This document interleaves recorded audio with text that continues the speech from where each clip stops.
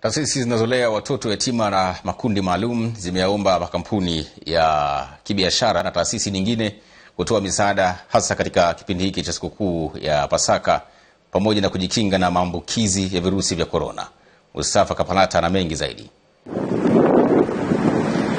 Ni kituo cha watoto yatima Iman Center kinaziomba taasisi mbalimbali na makampuni ya kibiashara kutoa misaada kwa makundi hayo hasa katika kipindi hiki cha sikukuu ya Pasaka, sambamba na kuwa na mahitaji ya kutosha ili kujikinga na maambukizi ya virusi vya corona, kwa kuwa na mahitaji ya muhimu.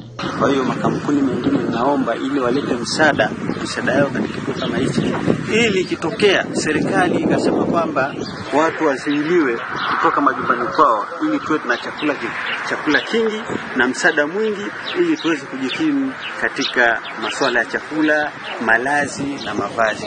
Kweli kabisa ni kazi ngumu, watoto kila mtu na tabia yake, lakini inabidi upambane nao ili wote waweke katika hali ya pamoja, wafanane tabia, kitendo kifanane.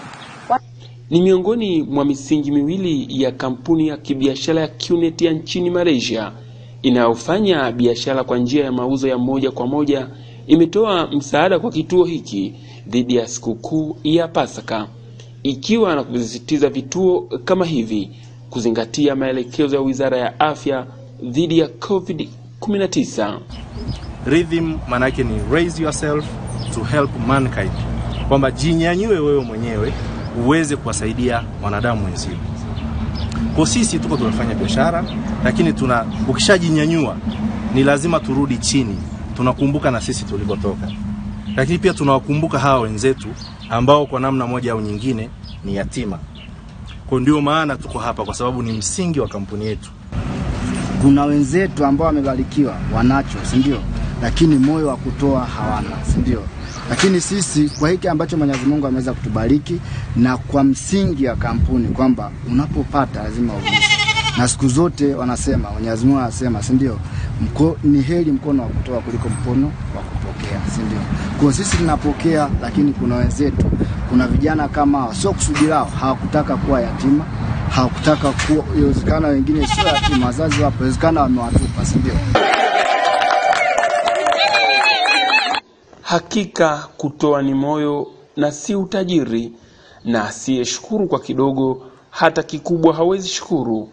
Uongozi wa kituo na kampuni ya QNet unaliona hili. Mungu akulipeni kila lilokuwa la heri na kuepusheni kila lilokuwa la shari, hasa maradhi na fitna mbalimbali. Mwenyezi Mungu akuongozeni inshallah. Karibu tena kwa siku nyingine.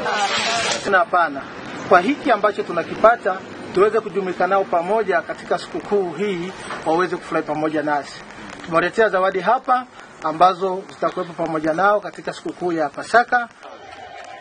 Mustafa Kapalata, Star TV, Nzega, Tabo.